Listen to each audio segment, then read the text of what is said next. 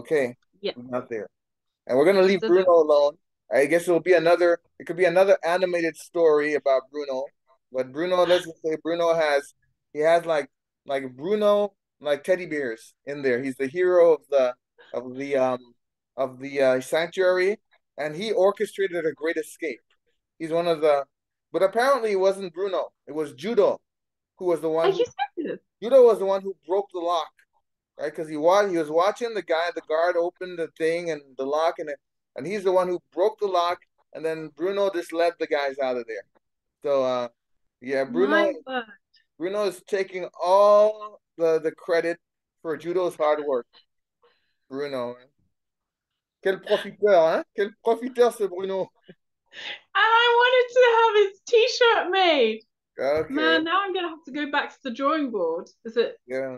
Where's like a Judo? double bag? Why isn't Judo there? So the guy was Judo, telling us. Bruno. Yeah, he was telling us Judo was the one who was watching the guards. Okay. I mean, yeah. So Anyway, if you want to find out more, go to Takagama and mm, you'll get the story. This is a good promo for them. Go to the Chimp Sanctuary in Freetown, and you'll find out all about Bruno and Judo and what. no, I want to get your mum on to tell the story because I just oh, the Oh world yeah, has she to know. could tell the story You know, too. do you know what I love about that story is I think it really embodies the story of Sierra Leone. Oh Like, yeah, yeah, freedom fight. yeah. It's too bad it wasn't actually a German guy who was killed. It was one of his drivers. The, Oh, yeah, that's what they told us. It right was one of the on. black guys who was part of his delegation. And then yeah, just like the fight against injustice and I Yeah. mean Bruno, I feel like Bruno and Judo now that you've got the inside story, you're gonna Oh have to yeah. tell the story because is your mum aware of the update? Yeah. No, I haven't told her. I'll tell her. See, I'll see, tell her later. so the story, I mean, I'm thinking this I'm thinking this should be like a comic book format. Mm, It needs to have its own like life of cartoon its or own. something, animation, Yeah. and the story needs to be told, you Superhero. know? Yeah. So Yeah. okay. So we got to the end of the chimp tour. We didn't get attacked by Bruno or by Judo, luckily. And we the next part of the tour we were done with VSL, so we said thank you to VSL for all of their services. No, when we were done, so when we were done at the Chim Sanctuary, we did something else. We went all the way up to Sugarloaf Mountain there at the top of Freetown, and we looked at Freetown. We took some pictures. We saw the big antenna, and we were at the now Sugarloaf Mountain is the highest hill in Freetown where you can see the whole of Freetown. So it was very scenic, very great, and we got to see the whole of Freetown. And I was I've been thinking, there. oh, you were there, okay. Yeah. I was thinking this is in my mind. I was thinking how strategic this spot is because whenever there's a coup d'état in Africa, the first thing they take over is the radio station. So I'm thinking if anybody was thinking of anything like that, that would be the first strategic place they would once they take over the state house, they'd send their troops to the radio station. But anyways, not to get too delayed on that. I'm just thinking about my grandfather and how he survived three coup attempts as well. It was an interesting thought that popped to my mind. He did survive three coup attempts, so he was a man of destiny, I guess. So yeah, Wow. so we went to Sugarloaf and we saw the Freetown. Then we went home, and we got that was it for VSL part of the tour. The next part of the tour was facilitated by our good cousin, Petit Frère Salia, right? And it was the really heart warming aspect of the tour. I mean, it's past, present, and future all combined. But we took the drive with Al Hassan, who's Salia's right hand man, because Salia had gone the day before to the village to prepare Okay. everything. So Al Hassan came and we squished him in the car with our photographer and Ivor and Who else was there? Jonathan was driving, and our cameraman Alman, my little nephew, who's a really good camera person, taking great pictures. He's been recognized all over the country for his pictures. So he was the photographer of the tour of the Boris Eternal Sankofa African tours, and a creation story for him, which he told us how Boris was operating on the tour, was that it was Boris who got him into photography. Without Boris, he would never have gotten into photography because he was into IT, this and that, the regular thing people do nowadays. And then Boris, I don't know, Boris saw him taking pictures.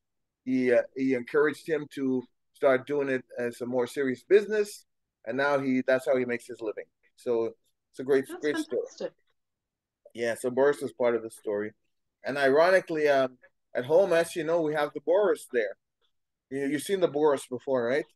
Yeah, the Yeah. statue of Boris, which is made from a 3D statue out of Boris, which is just a small Boris in the corner of the room, right? So he was watching over the tour. Um, but yeah, Salia went over the day before. Then Al Hassan came, and then we drove to Baima or Gabul, which is the village which my brother Ivor was being welcomed back to. Okay, so we got there. It took 3 hours or so, 3 hours and a bit of driving to get there, and it's really that the village is really close to Bo, the city of Bo, not the village of Gabo with a G, but the Bo, which is the second biggest city in Sierra Leone. It can't be only Freetown. We can't be only the colony. We need the protectorate. We all one. Okay, so yeah, so it's really close to the second biggest city in Sierra Leone, which is Bo. And when we went to Gabo, we were welcomed by the police escort, right? We got changed into our nice attire for formal attire, because we had formal attire because we knew it was going to be a great occasion. But we had a welcome ceremony home for Ivor, right? So we got changed, and then we got to the side of the road with the vice chief of the village, got us all prepped and ready. It's going to be a wonderful ceremony. So when we got to the side of the road, the men of the village reserved a great treatment for Ivor. Okay, so they had him on their heads on the hammock, carrying him on a hammock, and we had the whole village, especially the young children of the village, and they were singing the song, "Home again, when shall I see my home? When shall I see my native land? I shall never forget my home." So it was very heartwarming and very emotional moment to be in the hammock with the children. You can imagine singing, "Home again, when shall I see my home? When shall I see my native land? I shall never forget my home." So they were singing this song, and we were walking down. There's a little passageway to go from the road to the center of the village where they have the meeting space for the villagers. So we walked all the way down there for a good amount of time singing that song with the children. The youthful energy of the children was bringing up, the chi and the energy and the vibes, and really making people feel very welcome and really making them feel at home. And we went to the center, the meeting place of the village, like it's like a community center type place, just a place where people meet. And then we had a ceremony. We had the the masqueraders come out from the male and the female side. And interestingly enough, Minde country is the only matriarchal matriarchal ethnic group in Sierra Leone where they have female paramount chiefs, and they also have a female lead masquerader as well.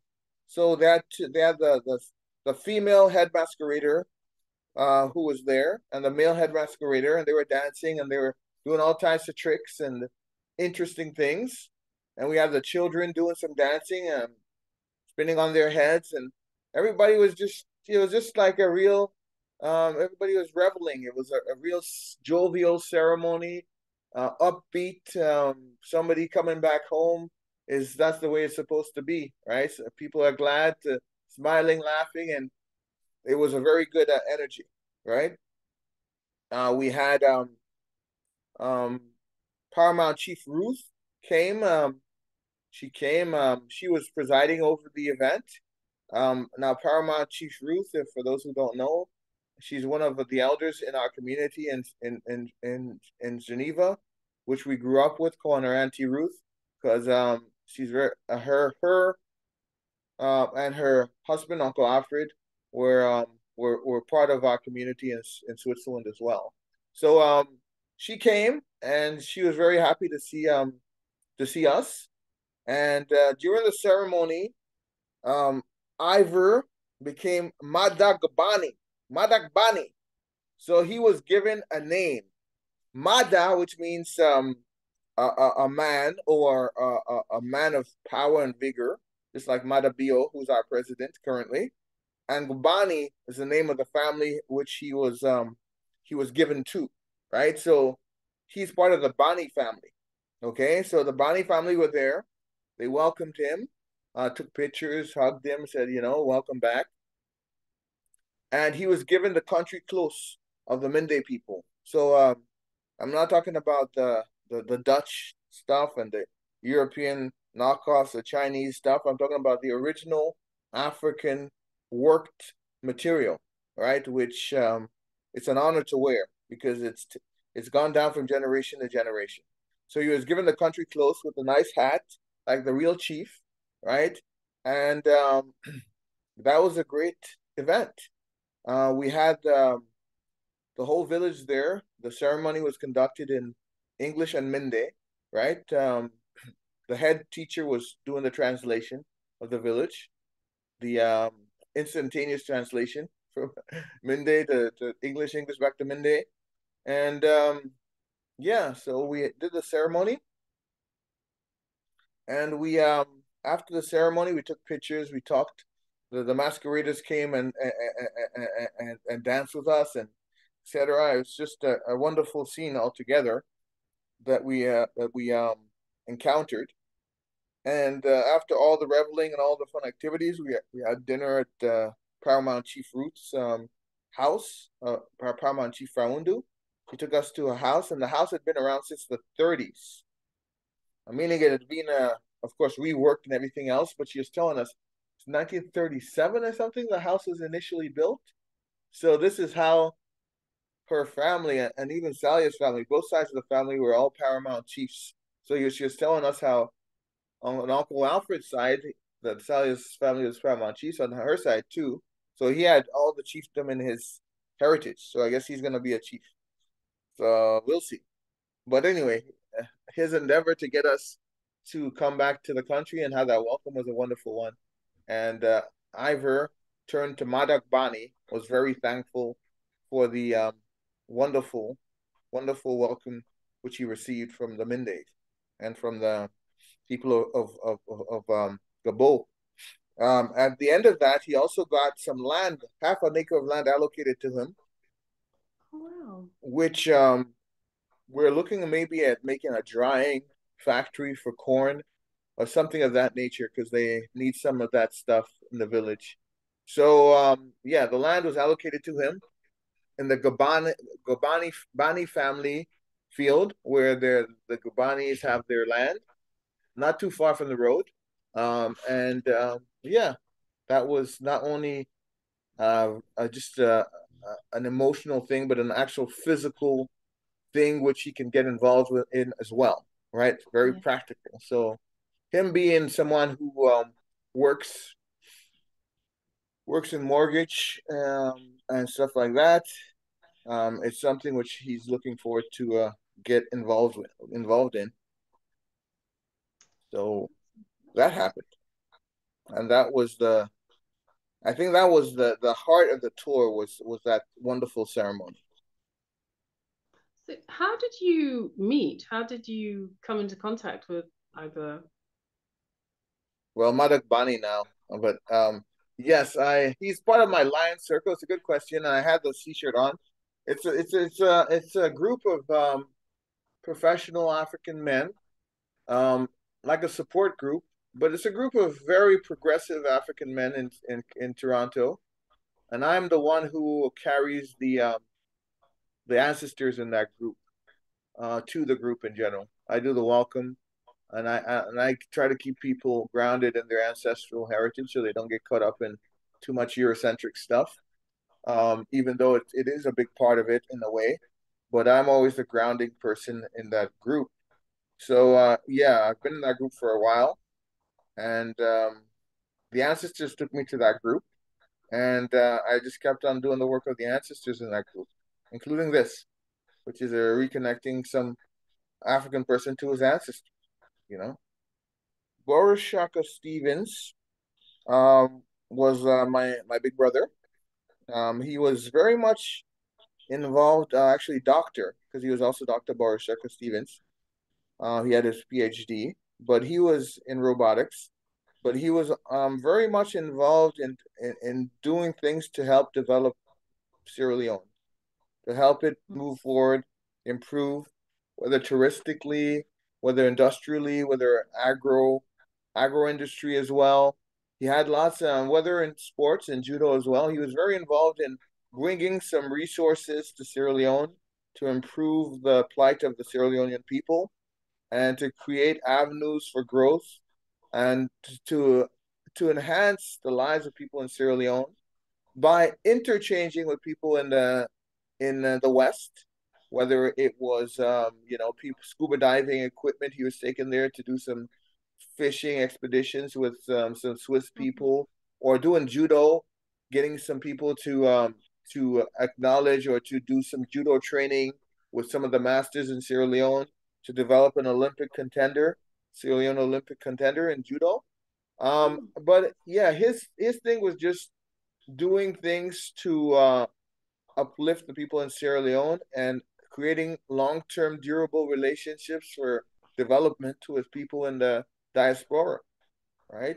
So this was the in homage to his work because he transitioned 2016, unfortunately. He's in the ancestral plane, so he's continuing to rest in peace and in the light. So in his memory and in his energy, we wanted to enable people to go back and to make significant contributions and create some win-win scenarios.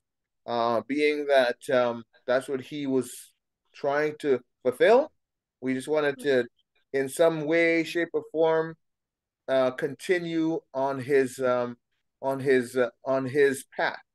So this is a continuation of his work to get Africans from the diaspora, which he was very big on. He was big on possibly bringing the Gucci Gula people and the Nova Scotian people to bring Mm-hmm. them to Sierra Leone. That was uh, another aspect of his work. So this is just continuing that, bringing some people of Sierra Leonean heritage to Sierra Leone so that they can contribute in the durable development of the country, and they can also benefit themselves from the spiritual reckoning of their ancestors and being at home, you know. So this was why we started Boris Simba Eternal African Tours, so we can continue to grow this wonderful concept which he had initiated. And that's why it's very interesting that when we talked about the photographer who was inspired by him, the driver who was driving us, his father was one of his major colleagues when he was in the country. So we're just continuing to do as best as we can what he had started doing, um, and paying homage to him in that way. Okay, so we finished at the village. It was wonderful. We had a wonderful vegan plazas for me and other. The food also, sorry, the part about the trip I haven't told you so far is it was catered by my cousin, family cousin, African cousin. She's adopted by my aunt Maria, and she has a restaurant now. But she used to have a restaurant before. But when we were there, she restarted another restaurant. But she's an excellent cook, and she's also accommodating for vegan cuisine, and she has a wide variety of things under her belt. So she was catering for us, and it was wonderful food. My friend got to eat everything from crane cray to cassava leaves to potato leaves to sawa sawa, Yes. Everything you could imagine, jello fries and olele, and he was just eating like a champion. And we were afraid his belly was gonna burst, but he was okay. He was okay at the end of the day. So that was part of the trip, which we need to mention because if you like your belly, you will like this tour. We have an excellent caterer, and Fabulous. yeah, and she caters for every different type of meal you might need. Um, yeah, so the last part of the tour was a future part of the tour, right? And the future part of the sorry, we went to the beach on the well, I'll tell you about the beach again. But anyway, we went to the school to Hope Academy for Girls, which we had programmed our workshop for. We did a 2 days of workshops, right? We started off with a workshop in accounting and budgeting by my friend Mhm. MAADA GBANIE, now formerly known as Ivor. He did a workshop which was very good because he talked about needs and wants and how you need to meet your needs before you get into your wants. And it was a very good little thing for the girls to keep in mind, which he did a very great job. And it was a little bit of an opportunity of those who wanted to study accounting to get a little bit of more insights into accounting, right? So that was the first day he did that, and we brought some school equipment for the girls and some calculators and notebooks and stuff which we were able to give to their staff members to make sure they was equally distributed. And then after that, the next workshop, the next day,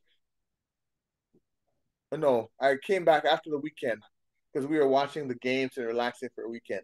And then on the Monday after that, I came and I did my workshop on writing, right? And a little bit on African history because I used my African ancestral manuscript to get some history and to make it very interesting and make them learn a little bit about ancient Egypt and the culture and the traditions of their global African ancestors, the global African heritage. But we did the workshop with haikus and rhyming couplets, and they got the chance to write and read and perform their poetry for the class. So it was a very interactive workshop we did. We ended off with a peace circle where we passed around the talking piece and people spoke from their heart. And then we gave them some books and some school equipment, some prizes for the people who had showed the most initiative during the workshops. And yeah, the staff was very open and very appreciative of what we were doing, and it went very well. That segment of the future for the tour. It was very important that we not only get some land so we can work on the land, but we also get an initiative where we can just continue giving back and supporting, some of the young people in Sierra Leone. That sounds really excellent. I think, bridging that gap, I feel anyway, bridging that gap between the diaspora and back home, as it were, I think is something that, people can get involved in on an individual basis, in groups, or maybe even. I mean, I know that there are alumni, societies for quite a few of the schools. Um, but yeah, I think it's definitely an area that can be developed, that can grow. Um, and I'm hoping that at some point I'll be able to make my contribution as well. So this is really inspiring to hear. So thank you very much for sharing this with us. Yes. And Do yeah, you have any questions or any aspects of the tour or anything for the people you think the people yeah, would like to know? I think it might be worth kind of explaining a bit about the setup. So I think most of your activities were centered in Freetown. And then you talk about the school being in York, right? So Yeah. if I had video skills, I'd insert a little map to say, hey, this is where Oh Central yeah. is, like this is the cotton tree, and then York is down the peninsula. Because I mean, I can picture all of these things because I know what the map looks like. Yeah, So, you're right. but York is like what, a satellite village?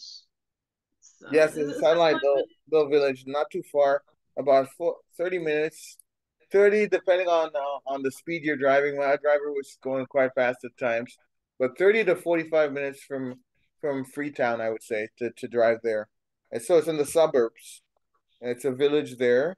They make an excellent palm wine as well. I got to say that. A good pama.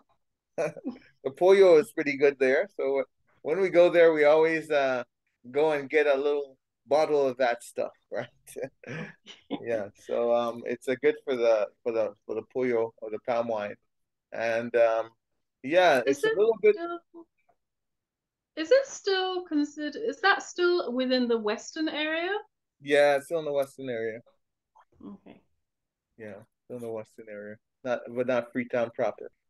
Yeah, No. not Freetown proper. So that's where York is, and Gabo is all the way to the south, next to Bo. Baima Sanga village, which we went to, is right close to Bo City, right? Bo City. So Mhm. interesting because we normally like us well with the Creoles and stuff and lots of the other people. Sierra Leone is just Freetown, right? And it's unfortunate because there's so many other things and other places, and we plan on going to the other places, whether it's Calhoun, whether it's McKinney, whether it's Kabbalah, you know, there's whether it's Kono, there's so many other places we could visit in Sierra Leone, and Sierra Leone is a very small country when you think about it, compared to places like Ghana, Nigeria. Really and truly, going around Sierra Leone is not. I mean, can you imagine going around Nigeria? That would take you ages, and it would be really hard. But going around Sierra Leone, being such of a small country, diamond-shaped country, is much easier than most other West African countries. Probably apart from Gambia, because Gambia is so small that Yeah. you Well, could go you know around what? Gambia, no problem. When you organize your round Sierra Leone tour, count me in. Mm, Count me in. I want to come. yeah. It's definitely not a trip I want to do by myself. But I mean, how was it traveling from Freetown to Bo? Was it, I Oh, mean, the how roads are long does that perfect now. journey? There was not even a bump. We could just speed down like in the highway. The road from Freetown to Bo is like state of the art road. Some other places in the country, I think there's really awful roads, but I guess because it's the two main cities and there's lots of exchange between the two, that they Mm-hmm. really made sure that road was good. And of course, now that the SLPP is there, I mean, that's Bo is their stronghold, right? So they want to make sure that that road is no, but that road has no issues. You don't Okay. feel And like there's not even any potholes on the road. how long does that journey take? it took about 3 hours. Okay. Yeah, yeah, 3 to 4 hours. Hmm. I have to check on Google Maps how far apart they are in kilometers or miles Oh because yeah, I yeah, yeah. yeah. True, true. Yeah. Interesting. Oh, Yeah, so going to Bo is no problem now. If you want to go to Bo, I mean, like I said, maybe probably McKinney is. I heard McKinney is no problem either.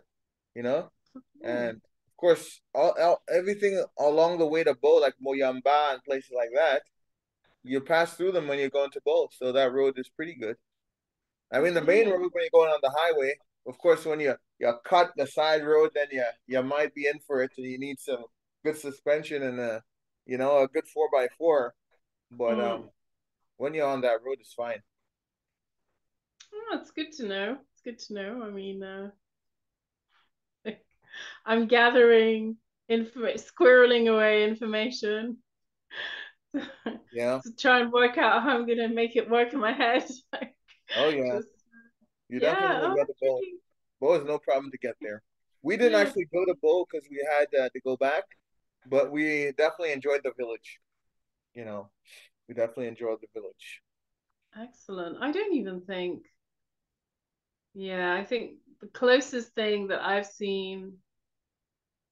The closest thing to a village that I've seen in Sierra Leone, I don't think is actually a village. It's more like Hastings. now it's almost like a suburb, really. It's not Yeah, even a village anymore.